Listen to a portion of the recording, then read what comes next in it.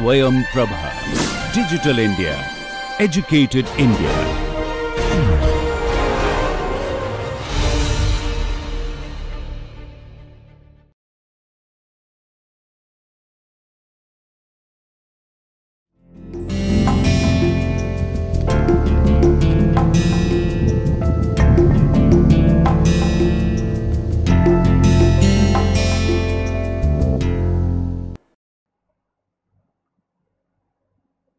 A very warm welcome to all of you in this lecture number 13 of this course. So the title of the course is Democratic Processes and Social Movements, and as a part of that we are here to discuss about development processes and social movement. So there is an intrinsic link between democracy and development, because all the countries aspire to become developed countries, and then there are countries which are developing countries. So development is something which is so central to the idea of politics, because through politics we aspire to have development of a country. So this lecture will focus on the link between development processes and social movements, and specifically we will be discussing about the same in the Indian context, but at the same time the lecture will also refer to the global context in order to understand the idea of development. So let me first have the introduction in this first slide. So what is development? And I am sure that all of you must have heard of development quite a lot, because we often talk about, say, things like personality development or development of a region, which we call regional development, or development of a country, or development of the world. So development, the term development can be used in different contexts, and then as per the context its meaning may differ. But here, how are we going to talk about development in the context of this particular lecture, or how have we designed it as part of this course? So let me tell you about the development as a discourse. The term discourse is something that we often use as, you can say, replacement of something like concept, or discourse is something which shapes the ideas. So for example, the modern discourse. So if we mention the term modernity, then it has its corollary like the significance of time, or it will tell us about rationality, that we should think in terms of what is good for us. So similar to modernity, even like development is one of the key concepts which came up as part of modernity. Here I have put 4 readings, and those readings which have now defined development in different ways. So let me tell you that development is one, you can say, one big kind of a concept around which there are different kinds of studies. For example, there is something called development studies. So development studies in itself has now become a field of study. So there we study about, say, relation between development and change. Then we may study about relationship between development and health. So different kinds of things may be linked with development. So here I have given you 4 examples. For example, this book titled Encountering Development by Escobar. This book came in 1995, and the subtitle of this book is The Making and Unmaking of the Third World. So as the title itself suggests, that this book focuses on the idea of third world, and it says that this idea of third world is basically around the idea of development, because we have now divided the world between 2 categories. One is the developed country, which we consider as being superior, and then there is developing countries. And developing countries is something which is also known as third world, the group of countries. And another way of calling these countries is that we call it global north versus global south. So all the developing countries are, since if you look at the globe, then they are in the southern part of the globe. So those countries we call as the global south together as a whole, and the countries in the developed side are the global north. So be it Europe or be it America, most of these countries are in the global north. So Escobar argues that it is the development which becomes the defining character for dividing the world into two parts, the first world and third world. So he calls it encountering development, and he says that we need to be little critical about the idea of development, as in the same idea development which may be good for one section of the society can be difficult for the other section of the society. And thus here I would say that the occurrence of numerous social movements in a country like India is partly because not that all the people are equally benefited by development. So there is this link between development and social movement that we are going to study. The next book that I have mentioned is the book by Aditya Nigam, titled as Desire Named Development. Now this book, Desire Named Development, this book talks about the impact of neoliberal capitalism. So how has Indian economy been shaped by this liberal capitalism? And then it goes on to tell us about its negative impact on the peasantry, means the farming section have not been positively benefited. So in that sense we come across numerous anti-SEZ movements. SEZs are special economic zones. So sometimes what happens is that the farming areas are often they are forcefully converted into the industrial areas. So that is also another problem. So what looks like development on the one hand may actually be problematic for the other sections of the society, and the farming community being one of those sections which are adversely affected. So which all are the places where we get to see such movements by the peasantry are, say, Kalinganagar, Singur, Nandigram. So the parts of West Bengal and Odisha are the places where there is a theft of agricultural land from the poor farmers in the name of progress. So progress, which we often consider as industrial development, that is at the cost of agricultural sector. So agricultural land is converted into industrial sector. Third writing that I have mentioned is by Asima Sinha, who has written an article, Why has development become a political issue in Indian politics? So let me just tell you quickly that how have we moved. So the first one was in a global context, development itself being the central idea and how it divides the world into first world and third world, or say developing countries and developed countries. In the second one, in Aditya Nigam's book, Desire Named Development, it talks about development as a process and how it affects the certain section of society in a bad way. Then this article, Asima Sinha, she poses this idea of development being so central to Indian politics.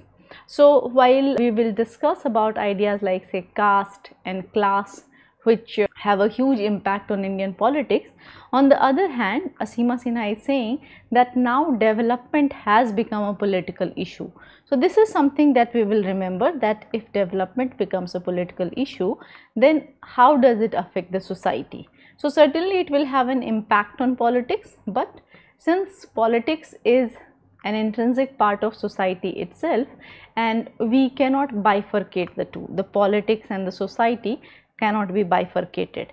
So how does she argue? What all does she say, Asima Sinha? She says that now the issues like economic growth, that is one, employment, access to public goods.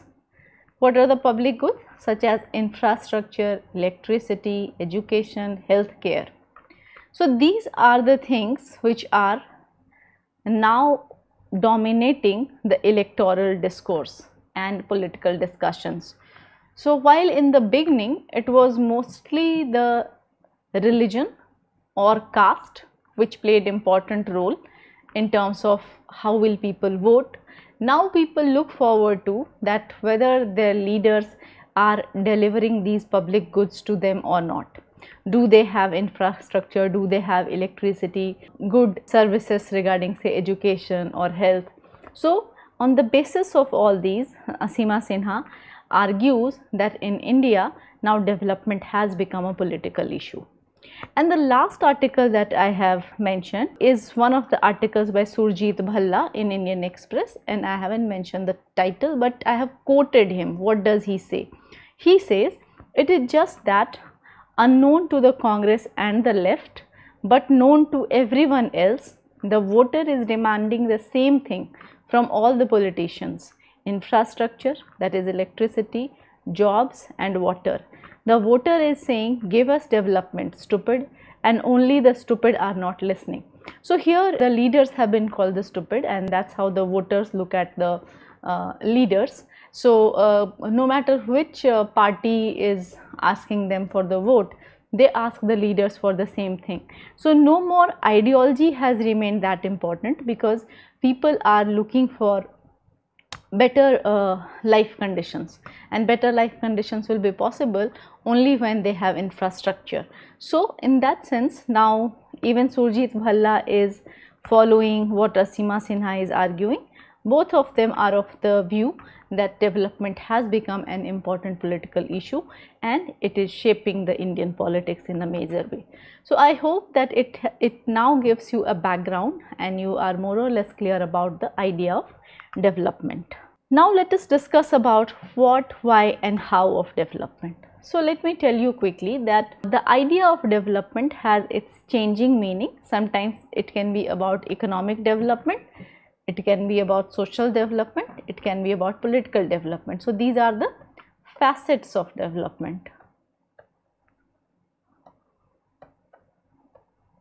So I don't think so that there is a need to explain these. When we will talk about the economic development, then it will be about, say, increasing the GDP, or that per capita income should increase. When we will talk about social development, then infrastructure like health and education should improve. And when we will talk about political development, then our political scenario should be better than as it was earlier. The next point that I have posed is, what about ecological development? Because most of the times when we go for more and more of industries, then it is at the cost of our ecological degradation.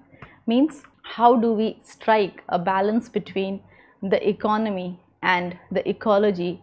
That remains the key question. So we are aware of the idea of sustainable development. So if we consider sustainable development as the key concept, or you can say as the organizing principle, then we will be able to strike a balance between the two, the environment and the economy. So there are 4 pillars of sustainability. Suppose we want the sustainable development to take place, how will we do that? So there are 4 pillars, we will have to strike a balance between them. So there will be human aspect, there will be social aspect, economic aspect and environment. So all the 4 need to be given equal attention. When we say human development, that means the adequate working condition should be there. There should be an amount of rest for the human beings. Then good food should be available for the human beings. The health facility should be there. So the human development is possible when every person has, say, the clean drinking water is available, clean air is available. All these things will only ensure that people can live a good life. Then similarly, the social condition, if for the social development, if all the individuals will be living in a good facility, then it will eventually improve the social aspect. Similarly, economic aspect, again the people should have good purchasing power, per capita income should improve. And environment, again for environment you should have clean river, you should have ample amount of trees around yourself. Then these are the 4 pillars which will ensure sustainability in any society. Now there are 5 dimensions of sustainable development, that is in a global context. There are people, there is planet, there has to be prosperity, peace and partnership. So actually these 5 P's are mentioned in the Sustainable Development Goals, SDGs. You must have heard of Sustainable Development Goals, that if worldwide people have to progress, then we have to follow these principles of sustainable development, and for that all these 5 need to come together: people, planet, prosperity, peace and partnership. So if anyone is left behind, or say if any country is left behind, then we cannot have a global prosperity. Now coming to the paths of development, how will we have development? Suppose an XYZ, any country wants to have development, then what path will it take? It can either take a capitalist path, or it can take a socialist path, or there can also be mixed economy, and it can also be radical ecology. So the capitalist path will say that there has to be industrialization. We cannot prosper as a country unless we have enough industries. Then they will also say that there should be free market, means the state should not interfere much. If we will have the socialist kind of a system, socialist path to development, then it will be state controlled industries. So in the capitalist model, the industries are controlled by the capitalist class, but in socialism, all the industrial things or all the mode of production thing is actually regulated by the state itself. Now when we say mixed economy, then it has the mix and match of both, and it wants to take the good, you can say the positive aspects of both capitalist and socialist, as India did. India adopted mixed economy, and if we will be learning about these things in the next slides about our adoption of 5-year plans or the formation of planning commission. So these are the things how mixed economy works. Then radical ecology is another model which keeps ecology in the center. It says that as much importance we give to the economy, we should equally give importance to the ecology. So that is another model. Now that is the next point is that there is a basis of classification of countries. The worldwide countries are divided on the basis of development, and thus we have the developed countries, we have developing countries, and we have underdeveloped countries, means those countries which are yet to undergo development, they are called the underdeveloped countries. So I am sure you are now pretty aware that development is overall one of the key concepts in not only political science but also say things like say sociology or many other disciplines where we study about development. Now we move on to, because so far we talked about development as an idea, now we move to development planning. So when we add the term planning with development, that becomes development planning, and we are going to talk about the Indian state in pre-independence period. Means the idea of development and planning goes back to the pre-independence days. So what is planning? We often go for planning. We plan how to study, we plan our travel trips, so planning is something which is one of the most important things before we do something. So before we do, we plan. So we may have our financial planning, that we need to save this much of amount of money in order to do certain task after 10 years. So that is planning. So planning is an act of instrumental rationality. So it is an exercise. So similar to what people plan, they plan their savings, they plan their travels, they plan their studies. Similarly, a country also needs to plan. Where does it want to see itself after 10 years? Where does a country want to reach in next 20 years? So this idea of planning, it's something that started in the 1940s itself, and it emerged as a crucial institutional modality by which the state would determine the material allocation of productive resources within the nation. So what are productive resources? So this term you should try to understand, material allocation of productive resources. So suppose whatever minerals you have, or say other economic assets that you have, it can be land, it can be forests, all these are your productive resources because you tend to generate things out of that, and then you have they have their certain selling value. So how are we going to distribute this? Because you have a population and you have your resources. So what will be the way to allocate, who will get what, is something that is decided through planning.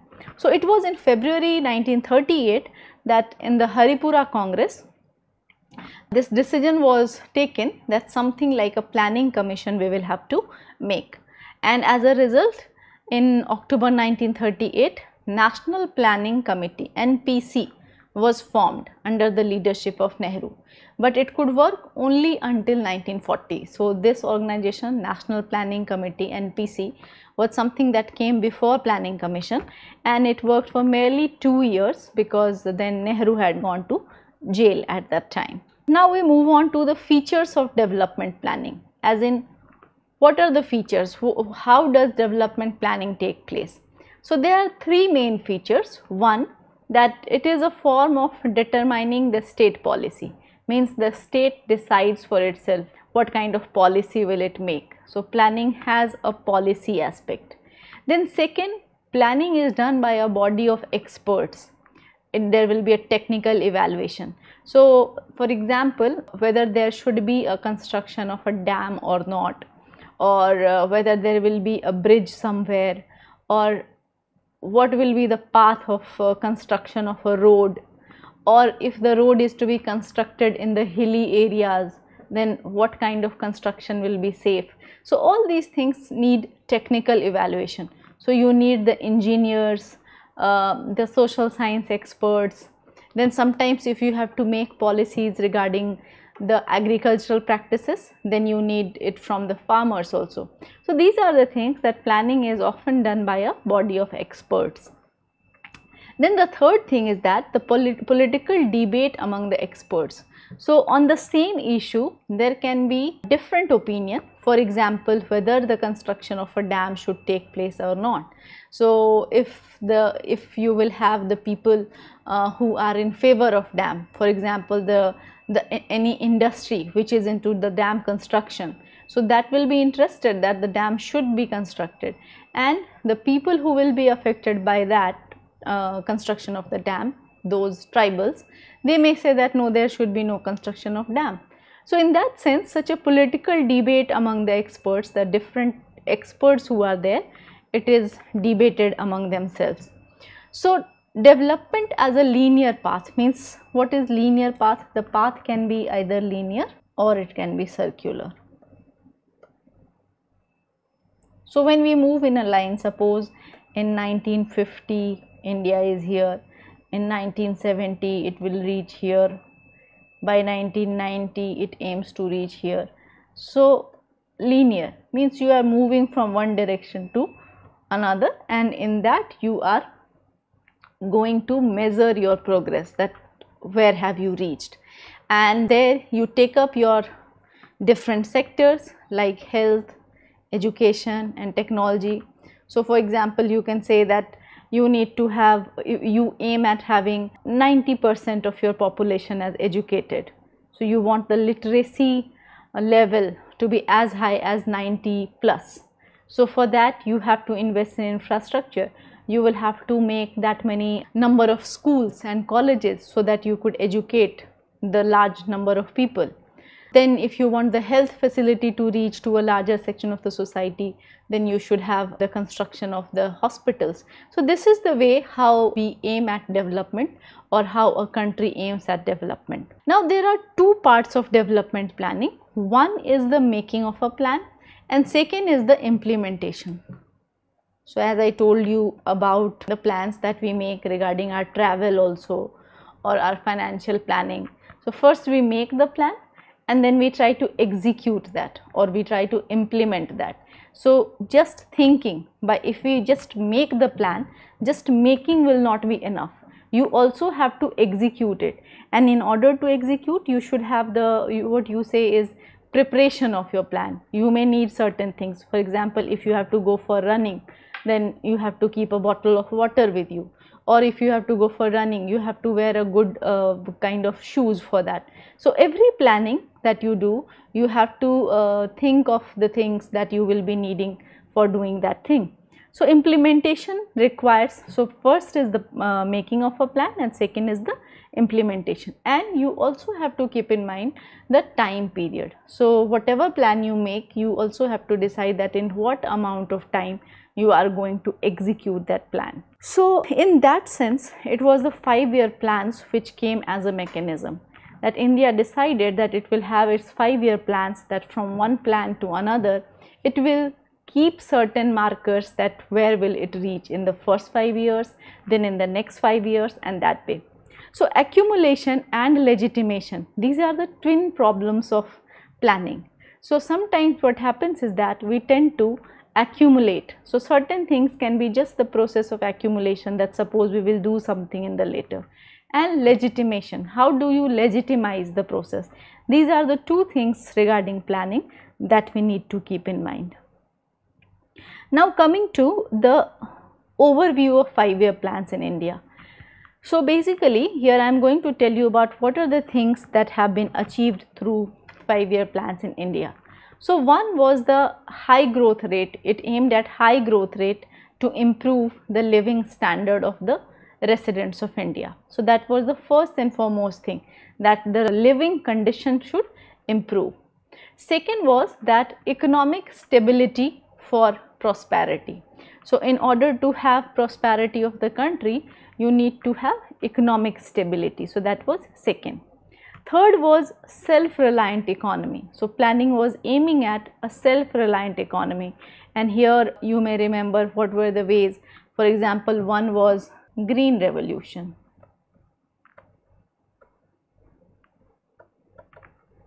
That gave us food sufficiency.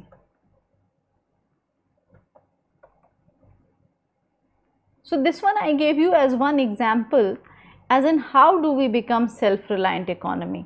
So through green revolution we became food sufficient country. Similarly, if you look at our data regarding our prosperity in vis-a-vis education, then the literacy percentage has gone up drastically, as we were at say 30s at the time of independence, and now we are 70 plus. So that way, be it health or education, these are the sectors where we want to improve, and that's how a country like India, which is now a developing country, but it aims at becoming a developed country. So next issue is the social justice and reducing the inequalities. Now this point is very important to understand, that here the measures like reservation become very important. That certain sections of the society, if they are not that well off for a very long time, how will they improve? And for that they need better opportunities, and in order to get that, there is a provision for reservation. And in India, the reservation is given in 3 sectors. First sector is education, that in the educational institutions the seats are reserved. Then the second way is that of in the employment, means in the government jobs there is a reservation, and third is in the political representation. So these 3 are the ways to ensure that the social justice thing happens. And initially it was just 22.5% seats were reserved, and that was for the SCs and STs, and later on in the year 1990, 27% reservation was further given to the OBCs, means the other backward castes. And that way now overall the reservation has gone up to 49.5%. So here I mentioned all these things because how India as a country has aimed at social justice in order to reduce the inequalities. And the last point I have mentioned is that modernization of the economy. So 5-year plans aimed at getting to have the modernization of the economy. So these were the 5 long-term goals of the 5-year plans in India. So if we crudely look at the first 8 5-year plans, means say 40 years plus 2-3 years more, because in the years of emergency even the 5-year plans were suspended. So that way it becomes 40 plus 2, so it becomes 42 years. And there were gap years when the 5-year plans were dropped for some time. So first 8 plans actually aimed at more of public sector development was there. So the Indian economy was more of dominated by the state run industries. So public sector undertakings were playing an important role. But if we look at from the 9th 5-year plan from 1997 onwards, then from there you see there is a shift from the government being the main key player to government being just the facilitator. So there is a difference between the two when the government itself plays the whole and soul role. Because, for instance, railways is one sector which was controlled by the government, and railways is also one of the biggest revenue giving sector for India. So it was also giving the government jobs to a large section of the society, as well as the money that came from, say, the tickets, etc. But now you get to see that even in railway we are gradually switching over to the private sector. So is the case with be it health, be it education, or even in terms of airlines. Now earlier Air India had the highest number of flights, but now mostly it is the private sector which is dominating. So this shift we can see in the 5-year plans, that in the first 8 5-year plans the public sector was dominant, but from the 9th 5-year plan onwards it is the private sector which became more dominant. Now this point I have mentioned as Planning Commission to Niti Aayog. So what happened is that no more Planning Commission as a body is functioning, and now we have another body which is named as Niti Aayog. So far there were 12 5-year plans by the Planning Commission, and the last plan, that is the 12th 5-year plan, was from 2012 to 2017. So now it is almost 6 years that no more we are having 5-year plans, and it led to the 12th 5-year plan led to the end of 5-year plan system in India, and eventually the Planning Commission was dissolved on 17th August 2014.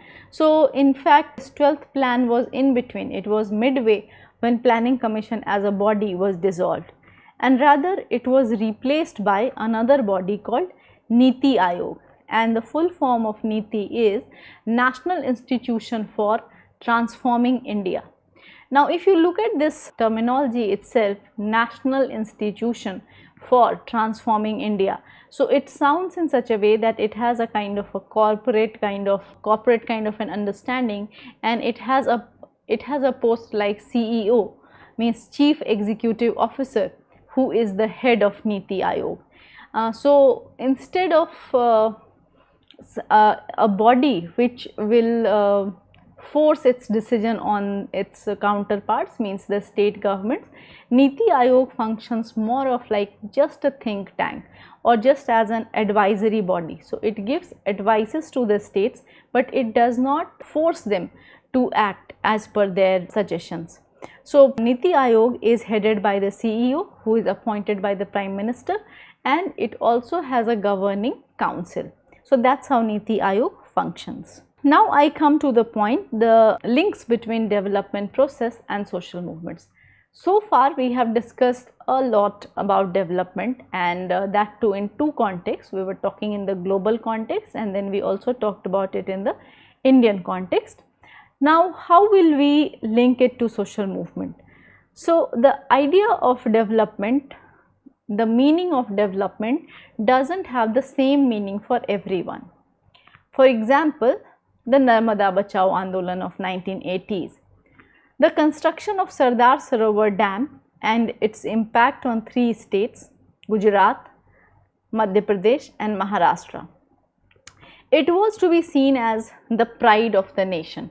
When a country goes for construction of a huge dam, then it is considered that the country should feel very proud of that. It becomes a status symbol that, oh, this big dam, or that is the size of the dam. You got to boast the idea of big size. But what happens is that such huge construction was justified that it is going to give us electricity, and electricity was the basis on which it was being justified. But what about its impact on agriculture, livelihoods, river, ecology? So something that looks development on the one hand, that you are going to have two things. One, you will have a huge dam, a big dam to feel proud about, and then second, you will have the electricity production.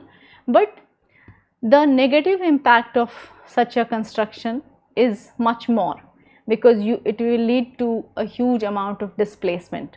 A lot many people need to be shifted from one place to another. Then the ecology of that area, the flora, fauna, all the trees, plants, etc., or even the submergence of agricultural land. A lot of land will also will be drowned in the water. Many of the villages need to be drowned. So these are the issues that we need to take care of, and sometimes what happens is that those people have to shift to other areas, and they are often called the ecological refugees, that due to some ecological problem they had to shift from one place to another. So this is the point I wanted to tell you, that development is not something that has the same meaning for everyone. Similarly, there is another case. I have given here two cases. One was Narmada Bachao and second case of Singur case, and I will be telling about the details of Singur case in the next slide. Here thus I am not going into the detail.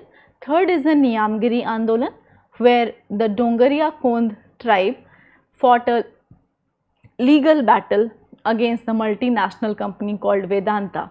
So there what happened is that Vedanta went for the mining in the mountains, but the Dongaria Kond said that this mountain is a god for them. They call that mountain as Niyam Raja, and they said that for the company it is only the mining which is important, but for us we have been worshipping this mountain for a very long time.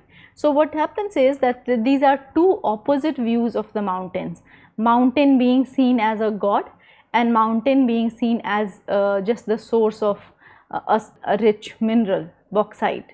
So in that sense, development is something that brings such starkly opposite things in our forefront. What is good for someone can be bad for the other community.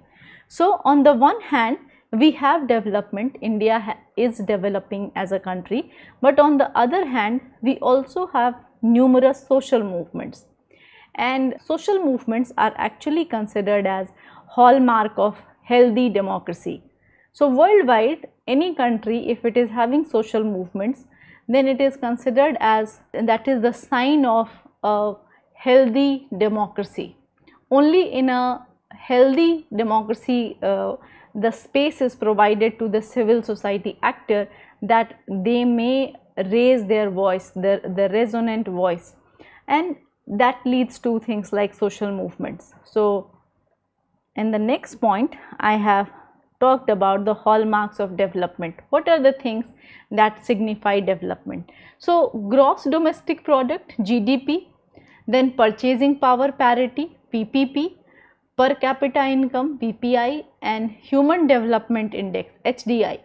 These are the ways to measure a country's prosperity, because development is something we look at the countries worldwide in terms of development. Okay, so there we got to remember these terms, GDP, PPP. These are the ways how we measure the prosperity of a country. So India is world's 5th largest economy by the nominal GDP and 3rd largest country by its purchasing power parity. So that way it is quite a positive thing. If worldwide you are on 5th for GDP and on 3rd for PPP, that is a good one to feel about.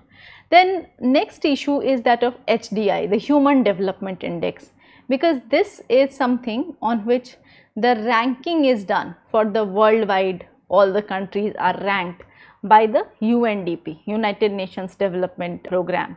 So HDI has 4 components. One is life expectancy for health, then expected years of schooling, means of years of schooling for education, and gross national income per capita for standard of living.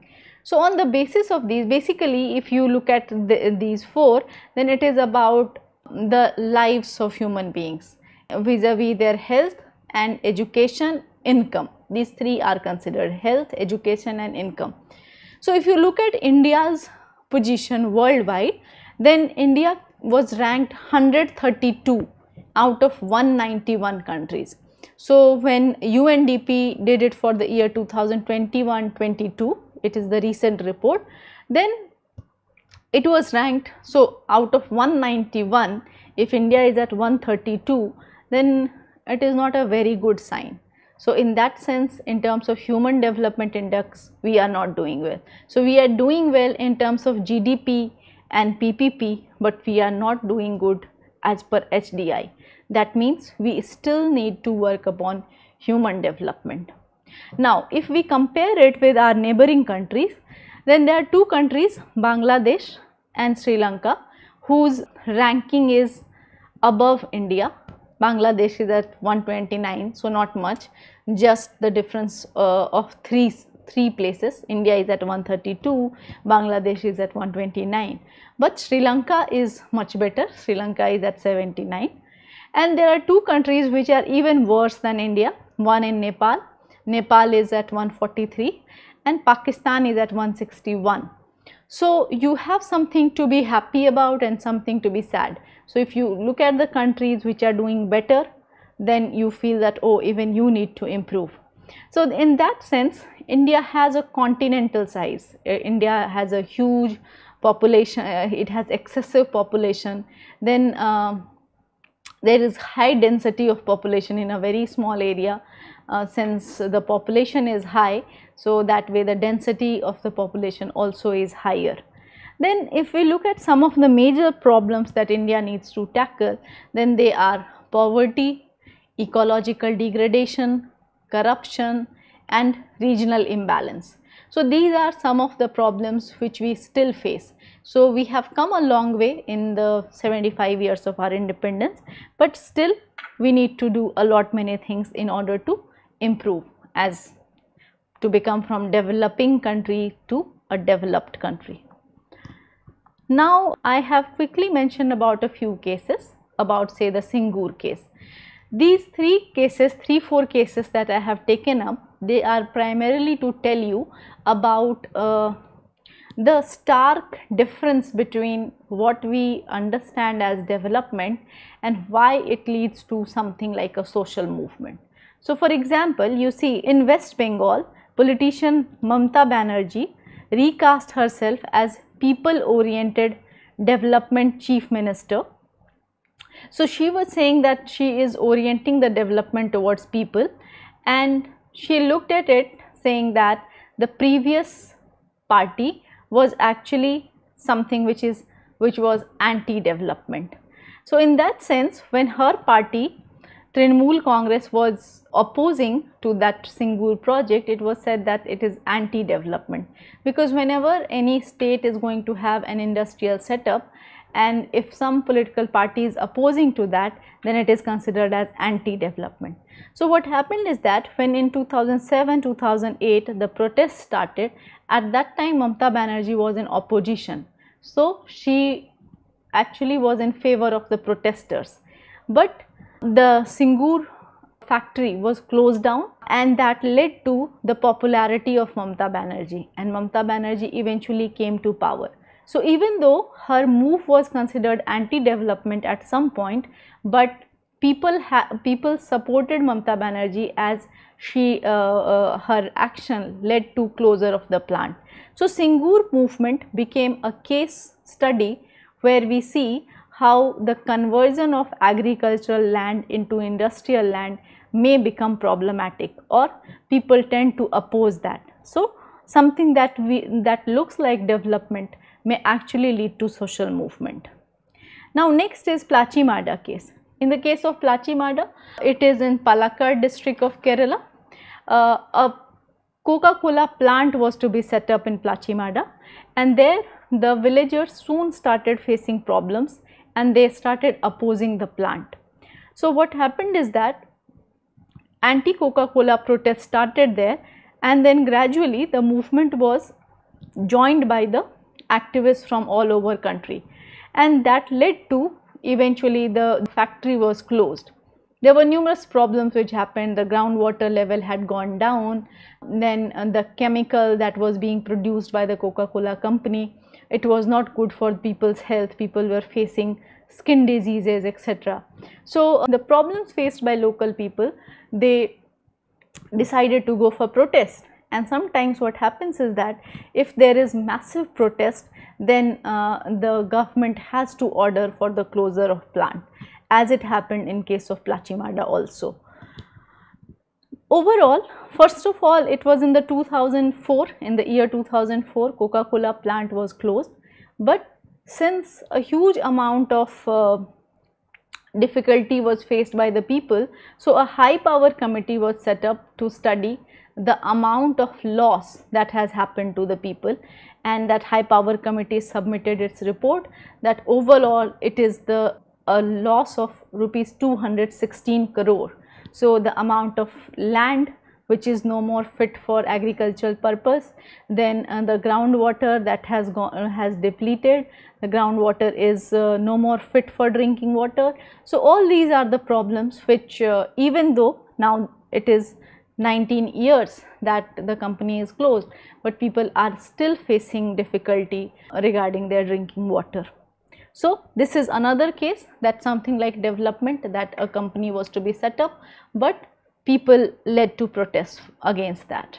Now, since it is not possible to go into the details of numerous movements, because this lecture I have named as development processes and social movements, so in this slide I thought I will just quickly give you few titles. For example, one is the Koila Satyagrah in Raigad district of Chhattisgarh. So there people are fighting against mining, they are demanding for mining rights for themselves.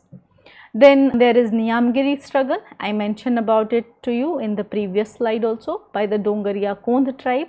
So this Niyamgiri hills, these are in the Kalahandi and Raigad districts of Odisha. So most of the mineral rich areas, the areas where there is a lot of minerals, or now even wherever there are rivers and mountains, they face a great difficulty. That's something that comes in the name of development, then that gradually turns into a problem for them. And the tribals, they look at development in a different way. They want to live slightly into their own way, and they don't want these development projects to affect their lives in a major way. Then there are numerous anti-mining movements also in different parts of Odisha and Goa. Here I have mentioned about Chhattisgarh earlier, Koila Satyagrah, but there are also in Odisha and Goa. Then recently there was this anti-oil refinery movement in Maharashtra. So even when the oil refinery is set up, then that also leads to ecological degradation. So now this debate between ecology versus economy has become very, very important. Now let me come to this slide I have mentioned as movement of movements. So in India you get to see numerous social movements, different types of social movements, and in fact you will have separate chapters, or you will have separate lectures on these movements. You will have a separate lecture on caste movements, then you will have one on the women's movements, farmers movements, because here why have I named it as movement of movements, because in the same country, a democratic country like India has actually seen numerous movements. So there are workers movements, there are tribal movements, environmental movements. I already gave you the example of some of the environmental movements, for example Plachimada or Niyamgiri. But let me just quickly tell you that all these movements you should see in terms of pre-independence and post-independence.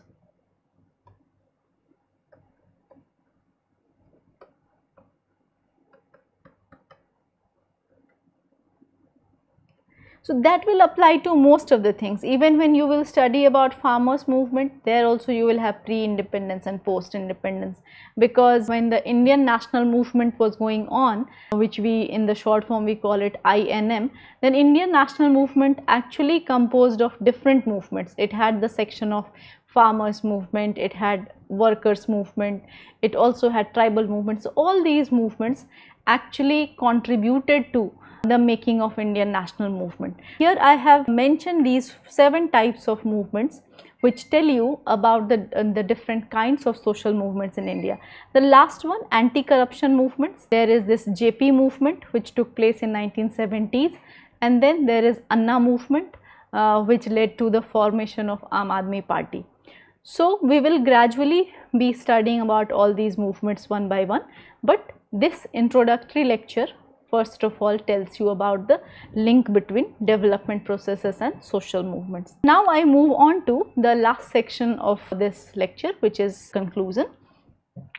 So before I conclude, let me quickly recap what all did we do in this lecture. So far I first of all defined the idea of development to you. I told you about the idea of development in a global context as well as in the Indian context. Then in one of the slides I introduced you to the ideas like say GDP, PPP, then PPI, per capita income, then something like human development index, because these are the things, these are the concepts which tell us that there are numerous ways of measuring the development. If you will measure the development in terms of only your economic achievement, then that will look different. If you will look at the human condition, what kind of life is being led by the people, are they living a healthy life or not, then there the healthy life will make you look at the ecology also. If you will have clean air, clean drinking water, then only you can ensure a good life to human beings. So these are the things that you should keep in mind, that development does not have one unified kind of definition as such, because there can be different ways of defining the development. So, and other than that, we also talked about the developing countries, developed countries, etc. That development itself becomes the benchmark to look at the countries, whether it's developed or developing. But here let me quickly tell you that we mostly decide all these vis-a-vis the economic well-being of the country. We don't take into consideration their ecological condition, and in that sense, now that the idea of radical ecology has come up, we are gradually becoming aware of the idea of ecology being equally important. And recently we also had concepts like, say, theories like there are rights of the nature, rights of the mother earth, or why do we need to have clean rivers, because many of the rivers are now polluted, rivers are at the verge of dying. So these are the things we need to remember. Now in order to conclude, let me just come to this point that India is a leader of developing countries and it is one of the fastest growing economy. So that way it is something that India feels quite proud of, that India is doing well in terms of economy. We have already completed 75 years of our freedom and we have achieved economic self-sufficiency as well as the availability of food grains. So it was the Green Revolution which led to our self-sufficiency vis-a-vis food grains. Then as a democratic country, we also have the presence of strong civil society. So civil society tells us about that we can have protests, we have the organized way of having protests. So we also come across numerous social movements which actually keep a check on the actions by the state. So sometimes whatever the state is doing is not necessarily given an approval by the people. So suppose if people are not happy about something, then they may go on for protest. And here I will give you one of the examples of the farmers' movements, because 3 laws were passed by the parliament and the farmers were not happy about it.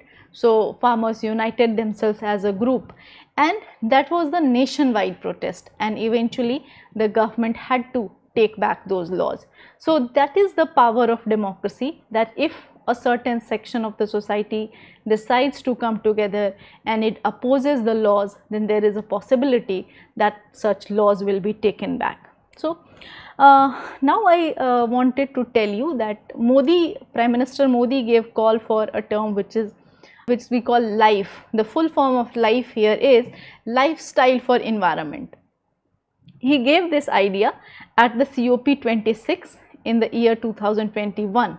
This COP26 was held at Glasgow, and there he called the individuals and communities to come together to protect and preserve the environment. So over and again this term is coming up that we need to protect environment in a major way.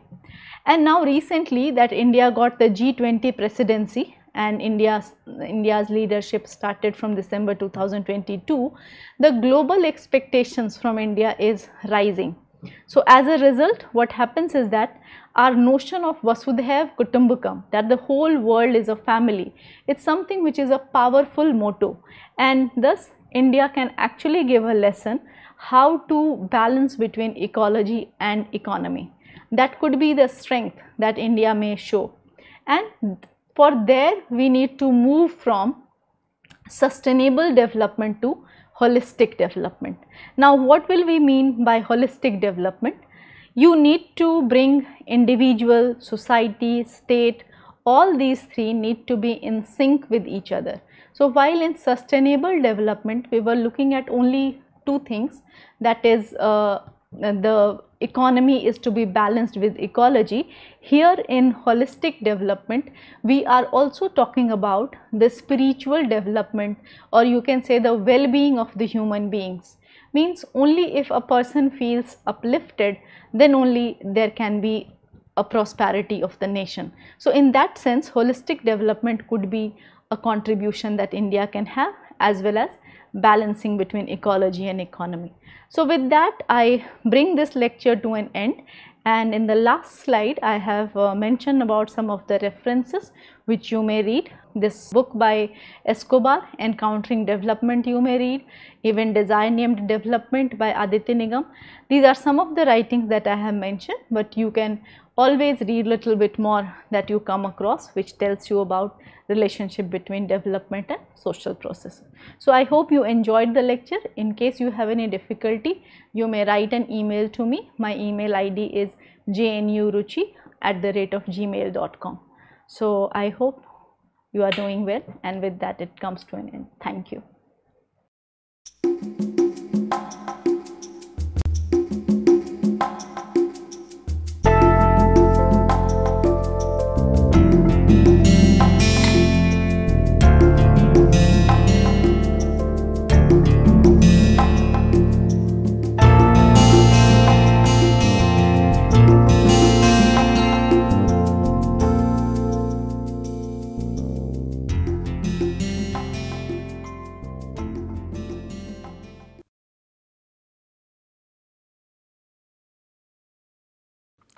Hello and welcome to this piece of literary snippet. We usually know William Shakespeare as the most revered figure in the history of English literature. But we often tend to forget that he has also been one of the most hated figures in literature. And here I am not talking only about those boys and girls who have to memorize long sections from Macbeth or King Lear or Julius Caesar before they can go and sit for their school or college exams. But I am also talking about people who are themselves quite famous authors. Tolstoy, for instance, considered the writings of Shakespeare to be, and I quote, crude, immoral, vulgar, and senseless. George Bernard Shaw absolutely loathed Shakespeare, as he did Homer. But perhaps no other criticism about Shakespeare is more damaging than the one which says that Shakespeare is a marvelous storyteller, provided someone has told him the story earlier. Now, this piece of criticism is particularly damaging because it is true. None of Shakespeare's plays contain any original story whatsoever. they are all written using pre-existing materials, pre-existing stories. Now, does that diminish the stature of Shakespeare as a dramatist? Well, I'll leave that for you to decide. See you in the next episode of Literary Snippets.